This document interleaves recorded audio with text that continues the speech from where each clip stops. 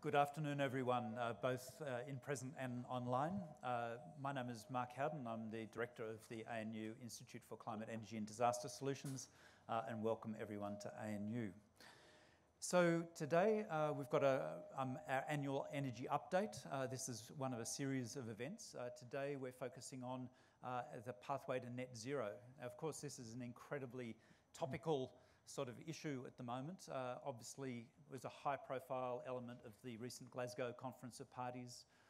It's been signed onto, net zero by 2050, been signed onto by something like 140 countries across the globe. And Australia, unfortunately, is very late to that party, but at least we do have a sign-on to that target. And we see businesses right across the globe and here in Australia also signing on to net zero. And as well, we have a situation where something like 80% of Australians, when surveyed, actually say that they want Australia to have a net zero target. So the fact is that we've actually got incredible momentum here, and so the sort of issues which are being talked about today, I think, are extraordinarily topical. So before I start, I'd just like to acknowledge the traditional owners on the lands on who we meet. That's the Ngunnawal and Ngambri people, and pay my respects to their elders past and present, and to acknowledge their continuing contribution to the life of Australia. Just in terms of logistics, before we begin the presentations, the Q&A session tonight, because of COVID restrictions and microphones, will largely be done over the VVox platform. So there should be VVox information up there. It should have been on an email you received, and also on the event registration page if you want to access it there. So we will potentially just take questions from the floor, but not with microphones. So if we take a question from the floor, you'll have to speak up so that we can hear you properly. And I'll repeat it to the participants online. So just to kick off our first speaker, it's Professor Frank Jotzo. Frank is probably well known to many of you. Frank's a professor at the ANU Crawford School, where he directs the Centre for Climate and Energy Policy. He's also the head of energy at the Institute of Climate, Energy and Disaster Solutions. That's an inaugural position that he has there, so he's the first head in that role. Frank's research focuses particularly on policy for climate change and energy in the context of economic reform and development. He is also a very regular commentator in the news and briefing a whole range of different entities in relation to these issues. So he's out there trying to encourage action, effective action on these topics. His global standing is demonstrated by his lead authorship in the IPCC. So he was a lead author in the 5th Assessment Report and now in the 6th Assessment Report, and he's also part of the core writing team for the synthesis report in this IPCC cycle. Welcome, Frank. Yeah, so colleagues, friends, visitors, participants, welcome, thanks for coming. It's very exciting for all of us to be able to do an event like this actually in person. And as you can see, we've been practicing COVID normal, which means hybrid events. We've got a large online audience, a large online participation. And of course, this event is also being recorded and will be available on the web later on. So I won't keep you for long because we've got an amazing array of speakers lined up today, and I really don't want to keep you for too long. What I do want to do is take a quarter of an hour max to run through what's been happening in energy in 2021, okay? So here's my challenge. I don't think I will be able to properly meet it, but let me highlight a few things that I think are worth keeping in mind. First of all, you've probably seen the program. We've got 3 sessions for this energy update, followed by the Solar Oration. This session will focus on decarbonisation trajectories, Australia and the US in particular. Second session will be on zero emissions industry, and a third session of the energy update will be on Australia's energy transition action and research agenda. Okay? That's the plan for today, and then the Solar Oration at 5:30. So first of all, how do we get to net zero? Everyone's talking about net zero. Most countries, most developed countries have taken on net zero emissions targets, commitments, pledges. How do you do this? Well, at the heart of it is a zero emissions electricity supply. Then you electrify everything. Then you do bits and pieces, process and product changes throughout industry, agriculture, and other parts of the economy. Then you've got some emissions remaining, and you will be compensating for them through carbon dioxide uptake, either biologically or technically, right? So it's really quite straightforward in that sense, but of course it is one of the massive economic and in many ways social endeavors of this century. Looking at the IEA net zero scenario, quite a landmark report by the International Energy Agency. Where is the action coming from in terms of that shift to net zero in the energy sector? Well, you've got activity levels still driving emissions up, right? So we're going to see more economic activity, but then you've got many, many things driving emissions down, close to zero, in fact, in that scenario. Mostly it's a complete transition of electricity to clean electricity, mostly renewables, but also some nuclear in there, potentially some CCS. And then very many changes in industrial systems, in transport systems, in residential and business buildings and so forth. Very importantly, right, what this means is a massive tidal wave of investment, okay, that's required to do this. And that in many ways changes the economic thinking about this, right? So we're living in a period of capital availability, extremely low interest rates, with a lot of capital everywhere, seeking productive use and not asking for very high returns. And so a massive global project like decarbonization is the perfect opportunity to deploy that capital for future productivity. And you see that notion increasingly being reflected by the IMF and reflected in the analysis of international agencies like the IEA as well. How quickly will fossil fuels be displaced? And so this is a field where we see dramatically different scenarios and dramatically different worldviews by different people, different companies, different organizations, right?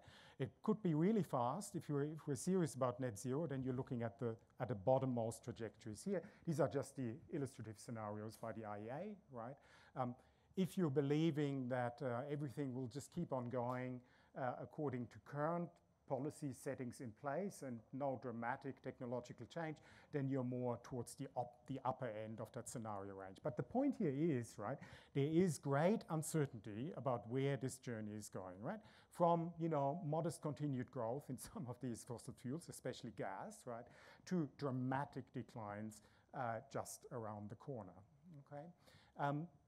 What have we seen in actual fact in terms of global energy supply? Well, very, very rapid rise in renewables, especially solar, really amazing growth rates in deployment, while at the same time there's a fundamental persistence of fossil fuels, okay? So that in a nutshell is the picture that we've seen. Coal is on the decline, okay? And in particular in power use, right? And so many countries coal phase out, or not just phase down as per the Glasgow Pact language, but phase out is underway. What you see on the left is a projection for European coal use in power sector. So you're getting down to very, very low levels by about 2030. More interesting in many ways, of course, what's happening in developing countries. And India is a particularly interesting case there. We're really on the verge of solar being cheaper than coal in India, okay? And not too far away from solar plus battery storage being on cost parity with new coal in India, okay? And so once you see these thresholds crossed, change can be very, very rapid indeed. What does the investment tell us? Okay, so in the power sector, the very large bulk of global investment is going into renewables at this point in time already. Overall, we still see very large investments going in upstream and midstream fossil fuels, in particular oil and gas. At the same time, we're seeing really exponential, well, very high growth rates in new technologies like battery technologies, like hydrogen production through electrolysis, right? So from a very small base, but very, very large growth rates. Moving on to Australia, where we're at, well, around about 20% emissions reductions relative to base year 2005. Almost the entirety of these emissions reductions from land use change and forestry. 2030 emissions target remains at 26 to 28, but with a strong statement about the expectation of emissions reductions up to 35%. That's the current state of play. Electricity emissions have been reducing every year since 2016, but really no movement anywhere else in the economy. And what that means is massive unused opportunity for a little bit of sensible policy to actually drive quite substantial emission reductions. And this is what we can absolutely see happen over the remainder of this decade. And so emission reductions far greater than the 35% foreshadowed could readily be possible if the right effort is made. And we'll hear about the US from Professor Leon Clarke in just a minute, where the emissions target is now, of course, 50% for 2030. Projections and analysis. Okay, so if you take a look at the recently released modeling analysis behind the so-called plan for net zero, you see an example of projected persistence, okay? So coal kind of fades out, right? 50% reduction in coal value by 2050 projected, but gas is still there. In fact, gas is growing, and somewhat remarkably in these numbers, gas even grows in electricity supply in the net zero scenario here. Extremely slow take-up of electric vehicles. And so that's why I'm saying that there's an enormous upside there in terms of what might actually happen and is, in my view, likely to happen compared to the analysis that's still out there, okay? Technology targets, of course, important to recognize. Decarbonization really fundamentally relies on the deployment of new zero-carbon technologies, right? The point, however, is that most of these technologies are already in existence, and what we need is large-scale deployment, okay? And so there are some technologies that still need fundamental advancement or that still need, invention, and absolutely it's the right thing to invest in that, but we cannot only do that. And as a relatively small country, we of course need to choose our battles and need to be sure that we choose the kinds of technologies for support where, as a relatively small economy, we can really make a global difference. Australia's energy transition, I'd like to point you to a report that's coming out. Probably on Friday we'll release it. It will be the ANU Australia Energy Emissions Monitor, produced by Dr. Hugh Sadler. And so that will be a bi-monthly update on energy and electricity sector developments in Australia. Headlines here, much more wind and solar, less coal, less gas, of course. One number I want to leave you with, and that is the emissions intensity of electricity supply, right, reduced by 20% over 5 years. Okay, so that's actually an enormous annual rate of emissions intensity reduction in electricity supply. That's pointing absolutely in the right direction. Storage, just one of many things, rapidly becoming cheaper. 90% reduction in battery costs over a decade or whatever it might be. Decentralized energy storage, including in batteries, likely to take a very important role in the Australian electricity system in years to come. And of course, our colleagues from the Battery Storage and Grid Integration Program doing really exciting work on that, including on electric vehicle integration, right? So once you all have if you drive a car, once you've replaced that one with an electric car, you have a massive battery on wheels there sitting in your carport. And if we connect only some of them up to the grid, a lot of the variability of wind and solar will be taken care of. I've done the hat tip to Hugh Sadler. I'd like to do the hat tip to Ian Cronshaw as well, who at the Energy Update for many, many years has been providing us with the summary of the IEA Energy Outlook. Thank you, Ian. I'm finishing up with a little bit of a view into the future, okay? And if you want to have a glimpse of the future, then look at South Australia today, right? So this is the so-called green and gold picture of electricity supply, right? Namely green for wind and gold for solar. What you're looking at here is South Australia's electricity generation relative to demand over the last 7 days. And over those last 7 days, there were very significant periods where the entirety of South Australian electricity demand was fulfilled through wind and solar, and a few short periods where the entirety of electricity demand was fulfilled by solar. And remarkably, during those periods, when it was 100% renewable energy supply, the share of gas in the system was only about 5 to 6%, right? So we're talking about last week. Those 5 to 6% kind of for system stability, essentially, right? And so you can extrapolate that to the entire grid in Australia, more or less, right? And you will see a lot more storage capacity, alleviating the need for some of that gas in the mix. Okay, so it's very exciting. In the middle of the day, we've seen negative energy price, and that's of course the time of day when you charge your storage. Okay. Finishing up on that, great opportunity, of course, for Australia in all of this, because we have such fantastic opportunity for renewable energy generation at very, very large scale, practically unlimited scale, at low cost in global comparison, right? And what that means is that we won't only have a low cost, zero emissions energy supply domestically, we can also use that to build up energy export industries, okay? And so significant part of the work program at ANU under the Grand Challenge, Zero Carbon Energy for Asia Pacific, is on that. We'll hear more about that in the second session. The potential for exports, renewable-based exports, whether it's direct energy exports, cable, hydrogen, ammonia as carriers, right? Or whether it's energy-intensive commodities that are produced here on this continent using solar and wind predominantly. The value added from such industries could be enormous, okay? Could potentially eclipse the value added or the total value of fossil fuels produced and exported now, okay? That's the promise, that's the opportunity, and in many ways that should probably be the goal, right? Along, of course, with economic diversification.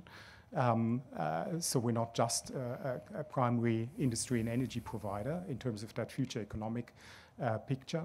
And at the same time, of course, right, what's needed is not only the support of those new emerging energy and energy-based industries, but it is also looking after the parts of the country that have relied very heavily on fossil fuels, right? Whether it's production or use of fossil fuels. That is very undoubtedly an issue that we collectively as a society will need to come to terms with and will need to cushion and facilitate that transition. And that's really the mainstay of what we'll talk about in the third session of Energy Update. Thank you very much. And Mark, would you like to introduce our next speaker? That's great. Thanks very much, Frank, for that really great snapshot of essentially the state of energy and what might happen in the future. So our next speaker is Professor Leon Clarke. So Leon's a research professor at University of Maryland School of Public Policy, and he's also a research director for the Centre of Global Sustainability there. He's also part of the joint Global Change Research Institute, which is a collaboration between that university and the Pacific Northwest National Laboratory in the US. Leon is an expert in energy and environmental issues with a focus on climate change emission reduction strategies, energy technology options, and integrated assessment modelling. Leon was in the 5th assessment report where, amongst other things, he and I worked together on the synthesis report there, and is now a coordinating lead author in the IPCC 6th assessment report, and that report will be approved hopefully in March of next year, which we really look forward to. Now, welcome, Leon. Great. Hopefully.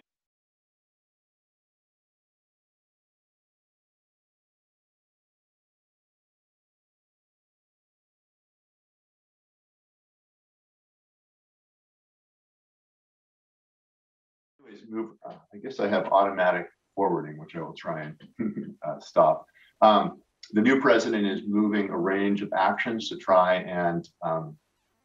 and reduce emissions. And this is what's listed here is what's in the $550 billion that's in climate in the current reconciliation bill. And I won't go through US politics for those who don't know it, but there's a bill in the Congress that would have to be approved by both houses. And if and when it's approved, then there will be a substantial funding for climate. Will it be enough to get us down to 50 to 52%? Probably not without broader actions beyond that. Okay, so that's just sort of a little background on where we are. And now let me talk about what's required. So this is a chart from one particular study, and I'll probably spend some time on this study as I go through the talk, just because it gets at some of the dimensions that I want to talk about. But the first thing I want to talk about coming out of the study is the nature of the actual emissions reductions that are associated with getting down to 50 to 52% by 2030. And what you can see here on the left is a set of bars showing emissions in 2005, 2019, and then going over to the right in 2030. Now, this is one study. There's been now a number of studies in the US looking at trying to get emissions down into this range and meet the NDC. And they all have some pretty common characteristics. So the main characteristic on almost all of them is you're going to get most of your emissions reductions, or the largest chunk, basically probably about half of those emissions reductions, out of electricity. And that means getting out of coal as quickly as we can, which is already underway in the US, constraining gas, retaining the nuclear fleet as much as possible, and then deploying a large amount of renewable power, which I'll discuss in a moment. Second is going to be transportation. A lot of that's efficiency, but also moving to electric vehicles. And that's something, those two you commonly see across all studies as accounting for somewhere around 3/4 of the emissions reduction. But that's not enough.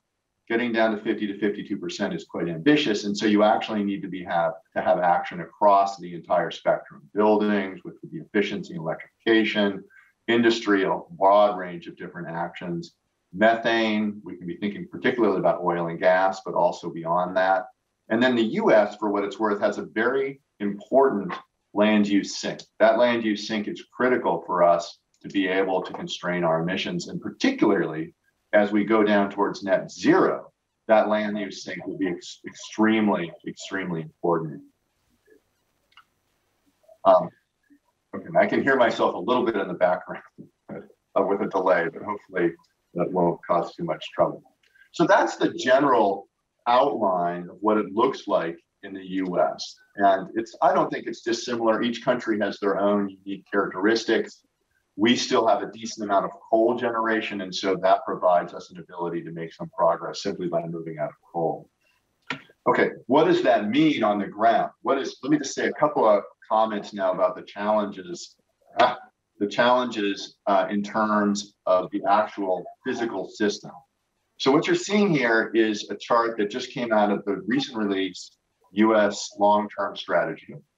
And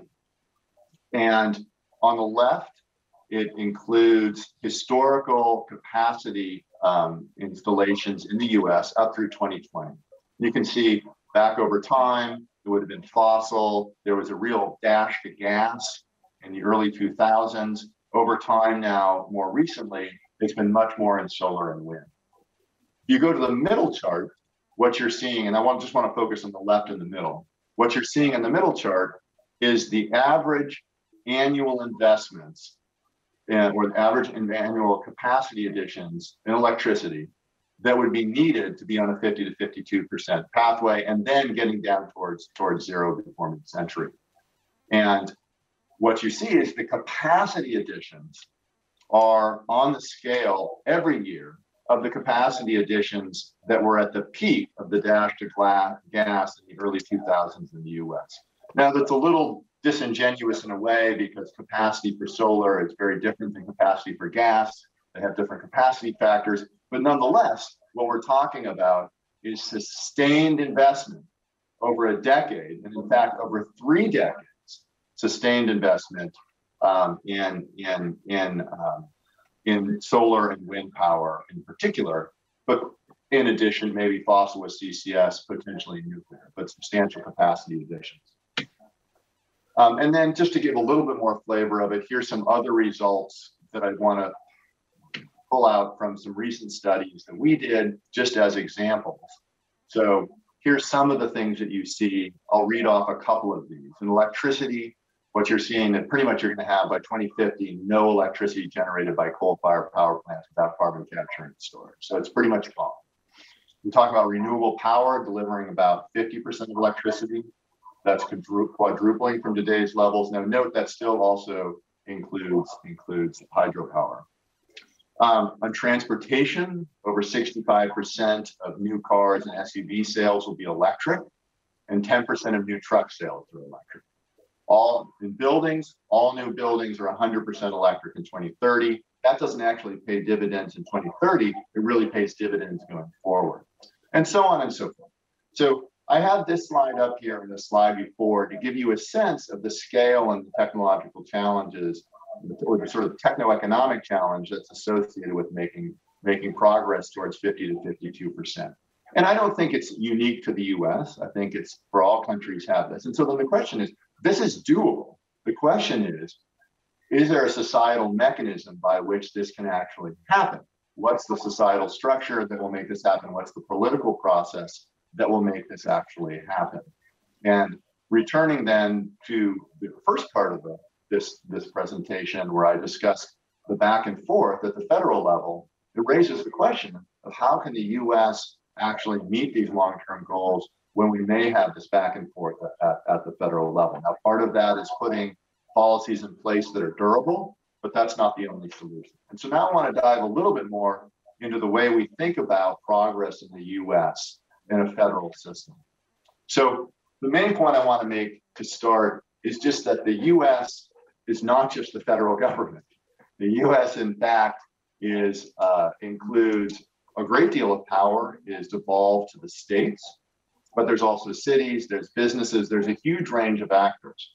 And as a matter of where we are, the coalition of actors in the US who have committed to meeting the Paris goals actually represents at this point 70% of US gross domestic product, about 2/3 of our population, and over half of our emissions. And this is really important, and I'll go into that in just a moment. One thing that I've often seen in speaking outside of the US was there's a perception that during the Obama administration, the US was taking tremendous action on climate because, frankly, President Obama was quite committed to it. But the reality is that only so much could be done because, well, he might have been committed to it and the administration might have been committed to it. The Congress was not for 6 of his 8 years, for the final 6 of his 8 years. Then there's a perception that when President Trump was in office, the US wasn't doing anything on climate. That's also not true, because during that period, states, cities, businesses, civil society, which had already been taking action, really were spurred to greater and greater action. And you can see now we have 25 states in the US Climate Alliance, and that's not just states on the coasts. That includes states that are in the middle of the country, some of them in the South. So there's really a movement in the US to take action at the subnational level. And I think it's fair to say that without that action over the last 4 years during the Trump administration, the Biden administration would not be in a position to make a commitment of reaching 50 to 52%. And it's also true that in President Biden's making his commitment, he has talked about an all of society approach. So there's a recognition now that this is not just a federal action, but it's an all of society action in the US. So I want to then step back and talk a little bit about the contributions and how to think about the contributions of the different actors. So this is from a study that we published in 2019. The results are probably slightly different now, but the basic tenor of it is not. The point I want to make is going over to these green bars. So the blue bars on the left are showing us what emissions were. The red bar is showing an assessment of how much emissions might increase by 2030. No one knows for sure, but it's an assessment. And then the green bars tell us how we get our emissions down. In this case, the emissions got down to 49%. This was before President Biden came into office. But let's just concentrate on the 2 bars that are circled here. The first green bar shows that we actually get, just in current measures, what's currently on the books at the federal level, but also at the state level. Actual policies in place get us halfway there. So we would get to 25% by 2030 without any new policy. Okay. Then if the bottom-up actors, states and cities and businesses, were to follow the lead many of them, not all of them, but if many of them were to start to follow the lead of the leading states, we could actually probably cut that in half, get us 3/4 of the way to the 50%. So states with what's in place already, bottom-up actors can probably take us about 3/4 of the way there. That's not the whole way there. So we need both the federal government and the states. But I want to use this slide to demonstrate the importance of what's going on at a subnational level in the US. So what does then an all-in climate strategy look like? And the way to think about this is that every actor in the US has some role to play. So the states have the ability to push ambition, set the pace of standards, building standards.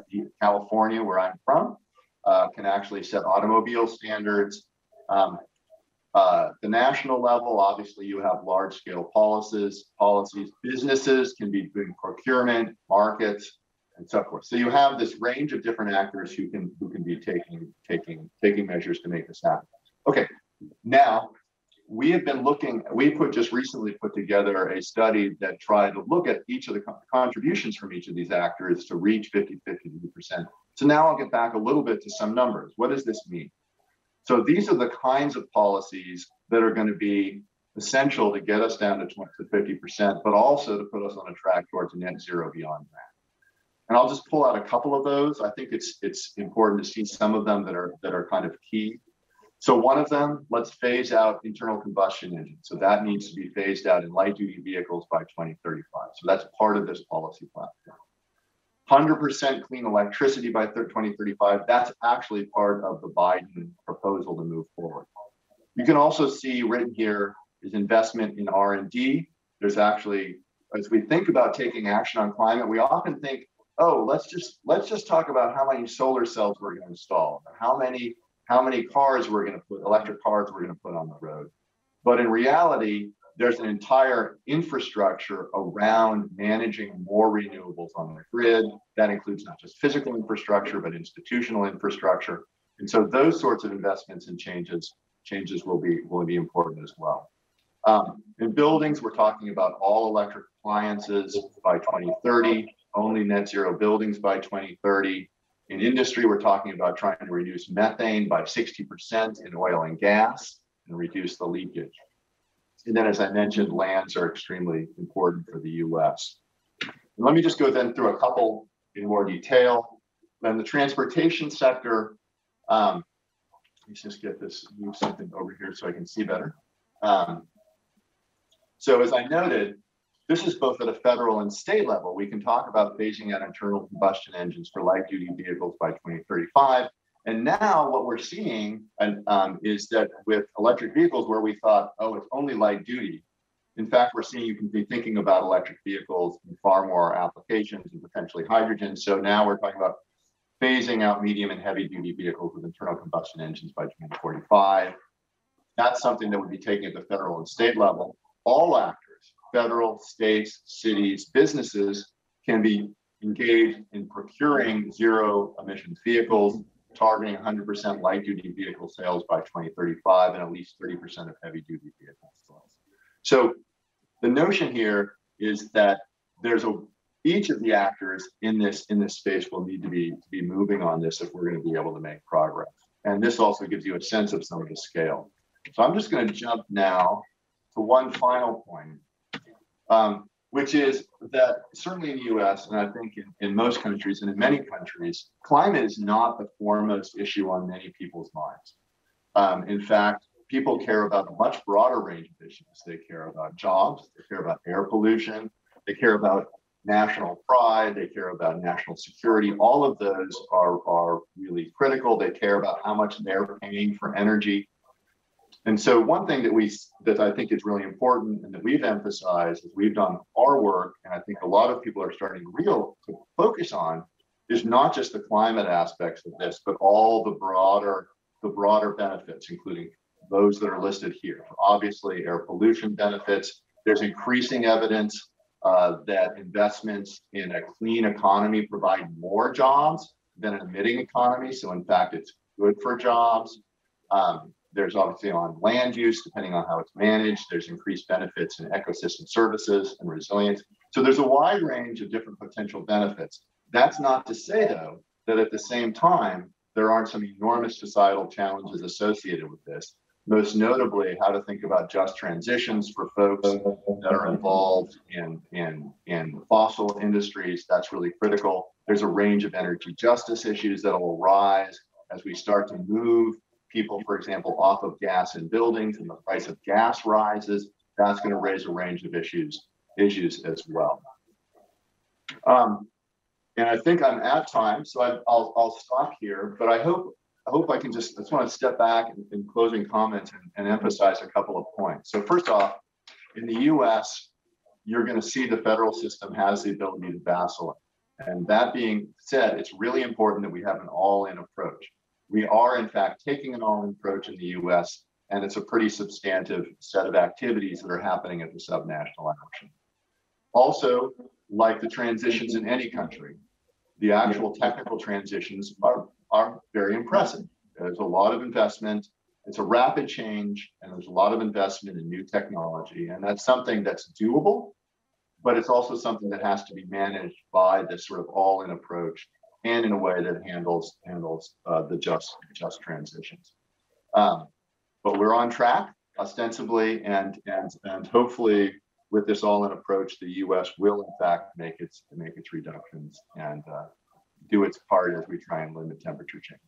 With that, I'll close. Thank you again for the chance to be here, and I'm looking forward to more comments and any discussion at the end.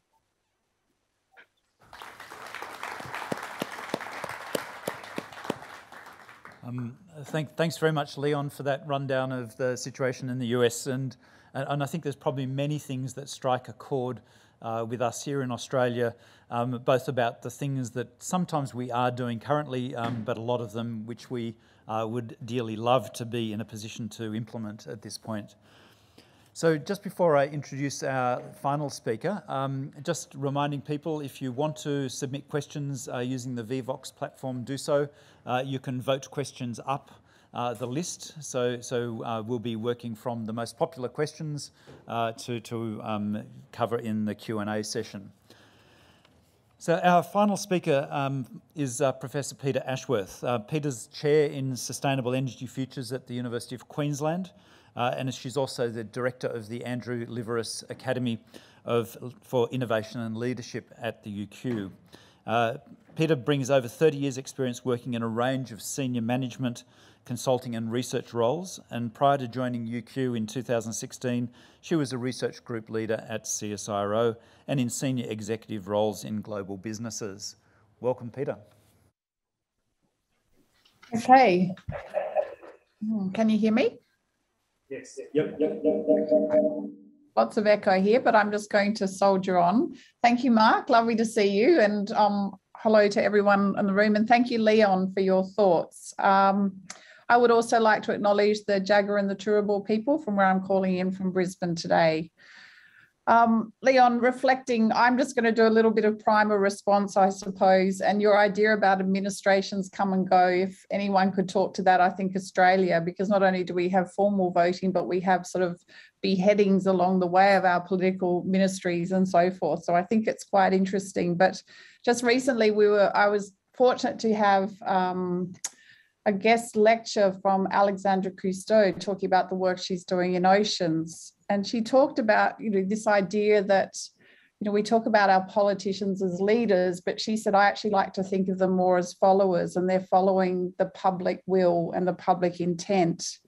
And I think that's quite an interesting thing to think about when you talk about the bottom-up approach and the power that, I think what we're seeing is as across the world and in Australia as well, this intolerance for not seeing enough action, particularly after COP. So I think political will is important. What we see in Australia is this disjunct between what's happening at the federal level and the state. But also, as you mentioned, I think there's also this opportunity for what local governments are doing, because the opportunities that are emerging from this transition to increase renewable energy is the idea that it is good for regions, and regions with agricultural base are looking for alternatives to keep them alive.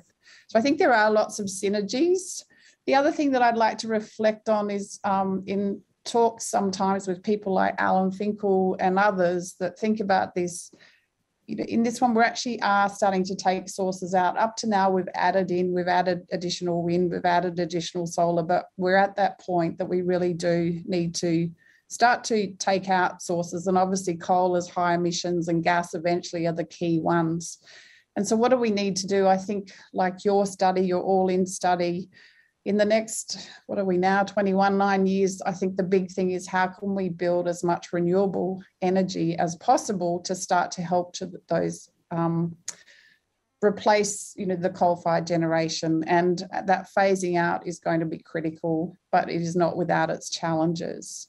My work from a social license to operate perspective, I think when we're also looking at hydrogen as a new potential, the social license issues, I think we cannot underestimate. So while these renewable energy precincts, large scale renewable energy presents opportunities, there's lots of issues around competing land use.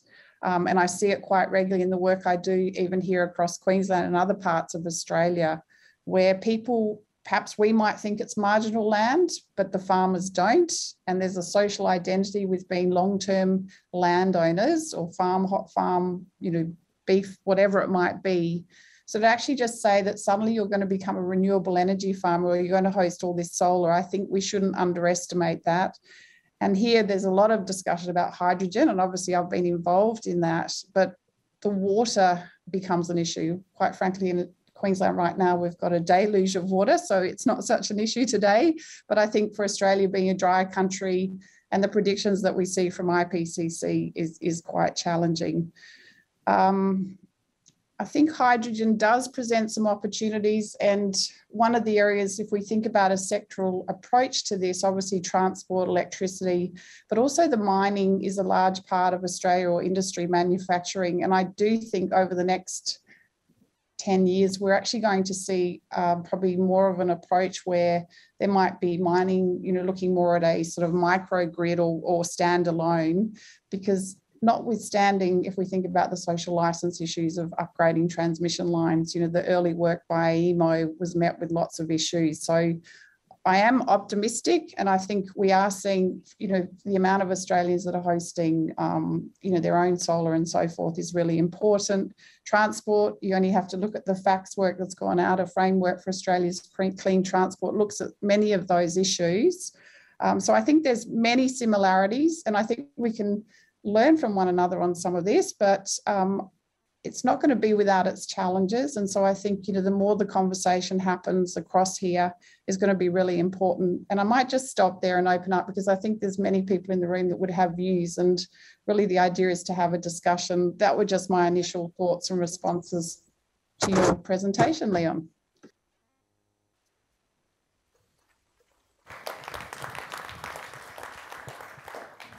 Thanks for that, Peter. That was short and sweet. And we're just taking our seats here at the front. So Frank and I. So what we're doing is just running this from the VVOX system. And so just looking at the questions. So I'll just read out some of these questions, and we can work out who's appropriate to comment on those. I'm just noticing that not many people have voted on questions, and there's not a huge number of questions here at the moment. So feel free to add to the list. So there's a question for Leon. Heavy vehicles will remain on the roads for 10 to 20 years, in Australia probably more in many cases. Mandating heavy vehicles to be zero emissions by 2045 will still see many heavy diesel vehicles on the road after the net zero year. Can we transition transport more quickly given that sort of legacy issue? That's a question for the U.S., not only for the U.S. So I'll just make two comments, but I think, also others, if they want to comment, can comment on this as well. I think first, just as a comment about the U.S. The U.S. will retain some positive emissions when it reaches net zero, because of our land use sink, and the size of our land use sink allows us to do that. Now, it depends on whether we're doing net zero CO2 or net zero GHGs. but nonetheless, we can expect some of that. The second thing is, though, that what you have seen in policies, in fact, this is one that we modeled at one point, are these sort of cash for clunkers. I'm not sure if you use that in Australia, but the notion of paying folks to pull vehicles off the road. I'm not sure if that's something that happens in heavy duty or not, but that's something that has definitely happened in the US when it comes to light duty vehicles.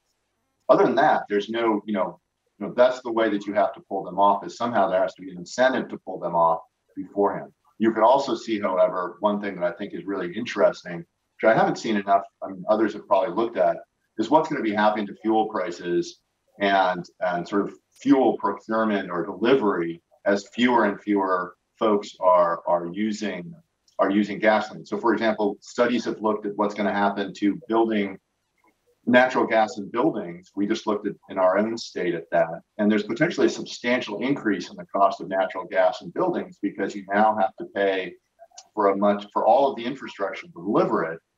At the same time, you're delivering to a much smaller set of folks, and so the cost goes up. I haven't looked at that in detail, but I would just put those points on the table. I think in the U.S., this notion of trying to get them off more quickly, if there are alternatives based on cash or other incentives, I'm sure would be part of the package as we move forward. Thanks. Leon. So a very active policy is part of the picture there. So Frank. Very quickly on Leon's point with the cash for clunkers. So it's very often very informative to look at the US to infer what might be happening in Australia. On this particular point, in terms of the car and vehicle sector, perhaps not so much, Leon, because we haven't got a car industry anymore. And so government's inclination to subsidize the deployment of new cars is greatly diminished because there's no domestic manufacturing lobby behind it. And so that's a very substantial difference that we're seeing in that regard. Thanks, Frank. Peter, have you got any comments there or move on? When we looked at the framework, the subsidies that go to fossil fuels, sorry, there's a real delay and it's quite tricky to sort of manage this, but I think the subsidies provide some opportunities to where this can be. And at the moment, obviously, changing to EVs with our current heavily fossil fuel intensive system isn't always going to be the ideal answer. But I think there are some policy moves that could happen, and I think this is where we've got to start lobbying to look for that. And I think that's what the Facts Group is trying to do. Yeah, I guess I would just add one more comment. I know we probably want to go to another question, but I also say technology has moved far more rapidly than we thought on transportation. So if we look back even 5 years ago in the business I'm in of modeling, many people were talking about transportation as being the hardest place to decarbonize because there were no alternatives. Certainly 10 years ago, that was the perspective. That has entirely changed. Now we think light duty vehicles can be relatively easily electrified. Then we said, well, we can't do heavy duty. Now we're talking about doing heavy duty vehicles. So I wouldn't be surprised. I think we ought to have an open mind that the rapidity of technological change could make this much easier than it seems. I'm not saying it will, but it certainly has changed more rapidly than most people had expected in transport, and that could continue. Yeah, and that much more rapid transition seems to be a common element in many sectors and places. So the next question is, has too much responsibility for the path to net zero been attributed to the national governments in both the US and Australia? And as a consequence, have state and local governments escaped too much scrutiny? Open to anyone. I can comment briefly on the US, obviously not on Australia. Or I could comment, but probably not very well. So I'll comment on the US. And I'm going to put it in a more positive light. I think that's true. I think if you look over time in the US, state governments have always been taking actions. They have building standards, which are ostensibly energy related or energy focused for energy security or other reasons, but those have obviously climate effects. So they have always been taking action. Cities might do zoning and so forth. But I also think it is true that in the US, the last 4 years under President Trump really galvanized the subnational movement in a way, well, I don't know how to say this. It galvanized the subnational movement. And so now it is a force that I don't think is going to be relying on federal leadership anymore. And I very much agree with Peter that really the federal government follows. It follows whether technology is available. It follows what's going on at the states and the cities. It follows, certainly in democracies, follows public opinion. So I think that the states, the cities, I think the subnational actors in the US after President Trump are in a completely different posture and have a completely different perspective on their role than they did before President Trump. I think there will no longer be a reliance on the federal government to solve that. The US, I don't think anyone believes the federal government can do it alone. Thanks, Leon.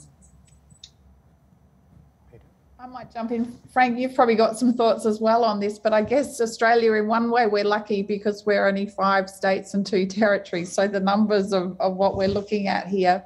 I guess the other thing that you would hope, and I guess with optimism and hope are words that you hear a lot around here when we're talking about emissions reduction, is that the efficiencies that can be gained if we can get a coordinated approach is what you'd aspire to, I suppose. I think in Australia, we've seen a lot of leading by states and territories in these issues when we look at renewable energy and what's gone on. But in the earlier days, when each state had their own solar feed-in tariffs and things, we saw lots of inefficiencies. So I think the more that we can galvanise that, whether it's being informed through research or through industry pressure, and I took away from COP, and it might not be quite true, but it sort of seemed to me that there was a large business group that were trying to push some of this as well. And so that combined action, I think, is important when we're thinking about it.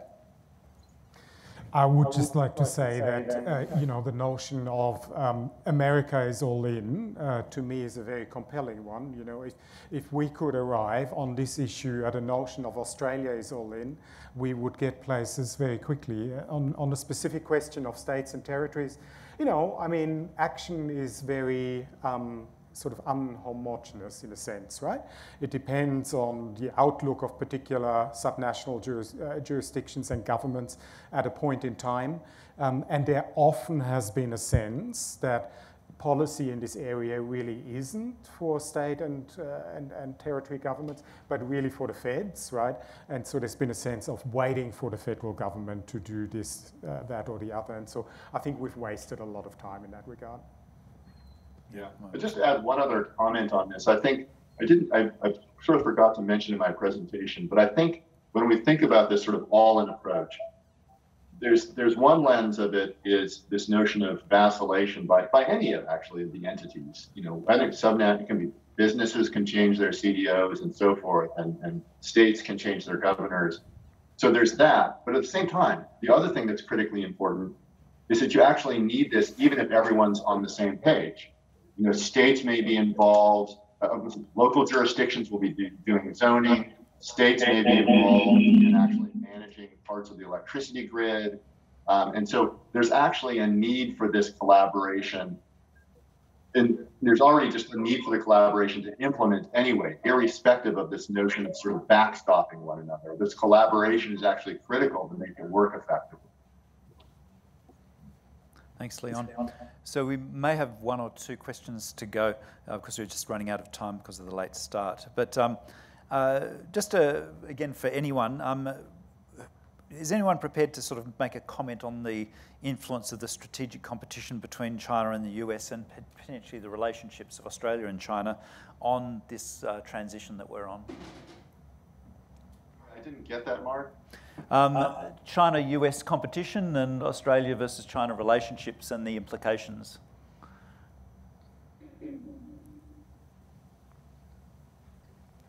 I only sort of got that. I can just, I'm not sure if I can comment, if I only sort of understood it, Mark, but I can say that that I do think that the US-China announcement was an important announcement at the COP. There's questions about how much in specific was nailed down in that, but I do think that even in a time of sort of intense competition in other domains, it does look like there may now be some space for collaboration in the climate space between the US and China.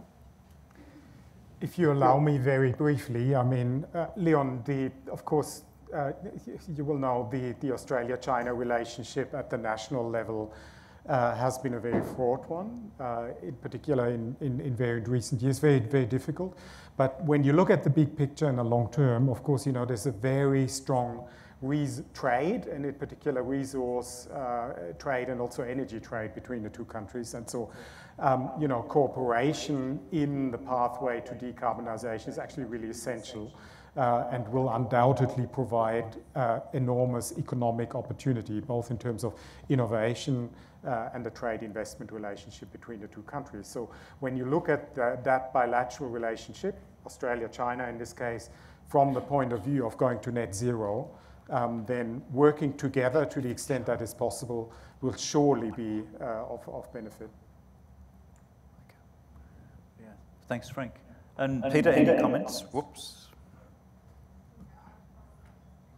Frank, I think, you know, when you look at the out to 2060, what China's put on their sort of aspirations, you know, I've got a PhD student in China who's sending me lots of information around, you know, they're very keen to lift the education and those parts around what to do with the broader, and I think they see that there's a lot of opportunity for collaboration. So I think through academia and some of those shared technology breakthroughs, there's going to be a lot of opportunity regardless of the geopolitics that's playing out at that larger scale. I think there is still opportunity and would agree with Frank.